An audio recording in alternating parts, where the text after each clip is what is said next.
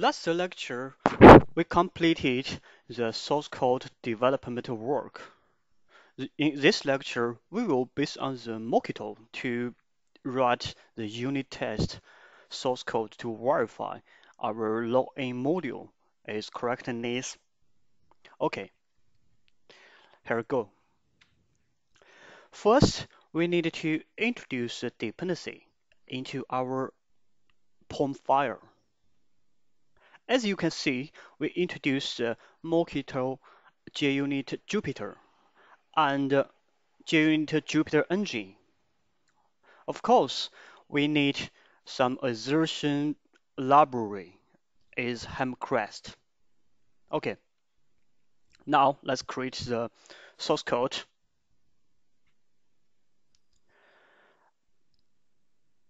Open the controller and Alt Ent the create test. All right,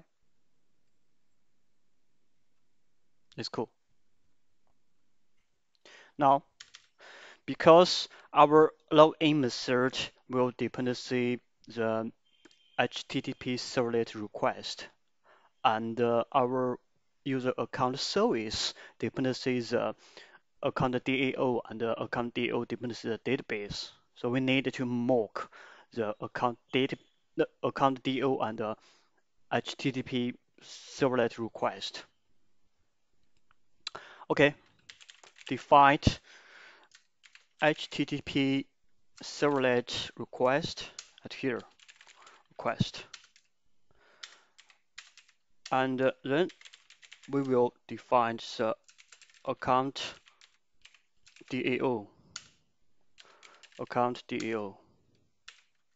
We will use mock annotation to do that, to mock the mock object.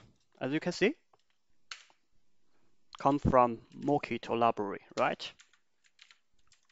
So far, as maybe you don't understand the API usage, but don't worry. The next section, I will tutorial every details by example. Of course, contains the environment setup and the Mockito version or JUnit version explanation. Okay, it's just we define the setup method annotated by before each. Right. Now we should to define the login service and the login controller as account service.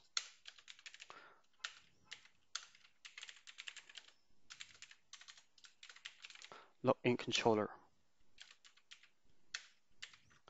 We will initial the login service and the login controller and the setup lifecycle method provided by JUnit 5 Jupyter API.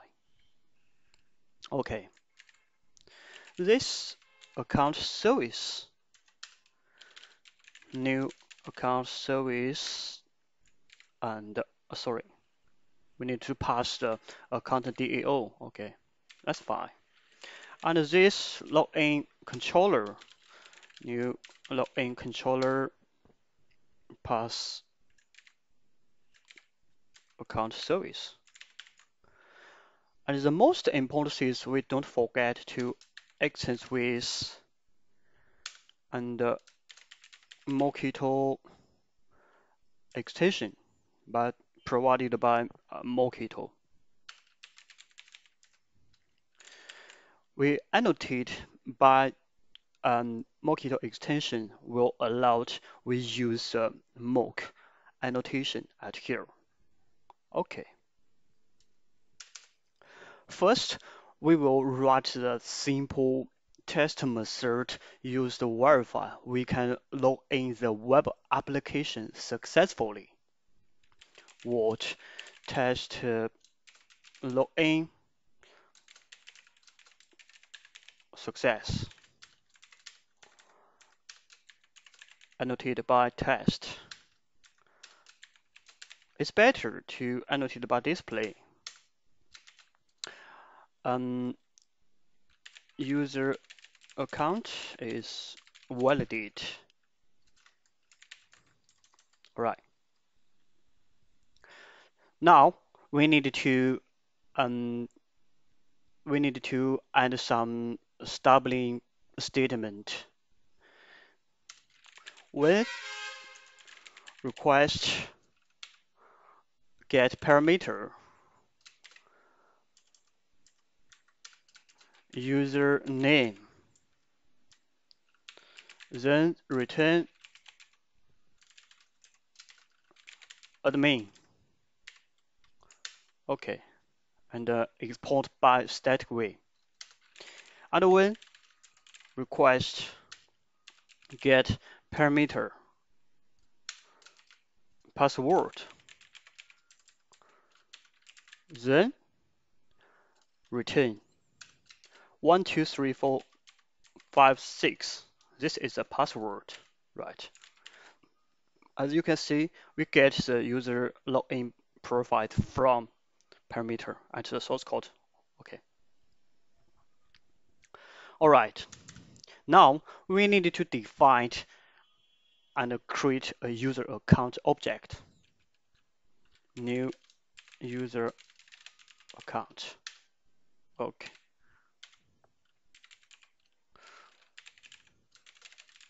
Account. Right. We already completed the stubbling statement for HTTP servlet request.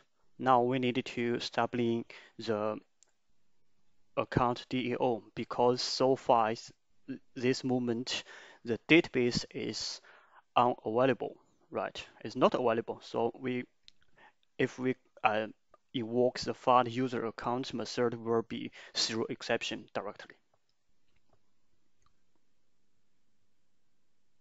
Okay. When user DAO account DAO find user account admin and 1, 2, 3, 5, 4, 5, 6, then return the user account. Now we can invoke the login controller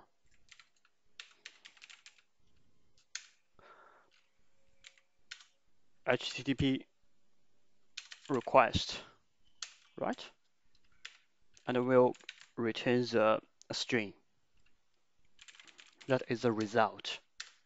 From our source code and the stubbling statement declare, we expected the result will be equal to man, right? All right, let's do some assertion at here. Assert that we use the F.I.R.S.T result and is equal to man. Okay, import. Oh, sorry, import.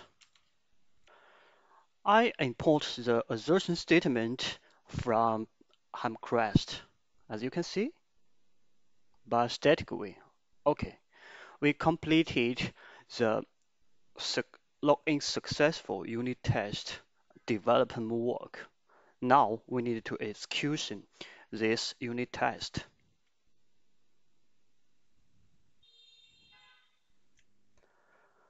From the output and the execution result, we found the login controller login method return result is matched our expected.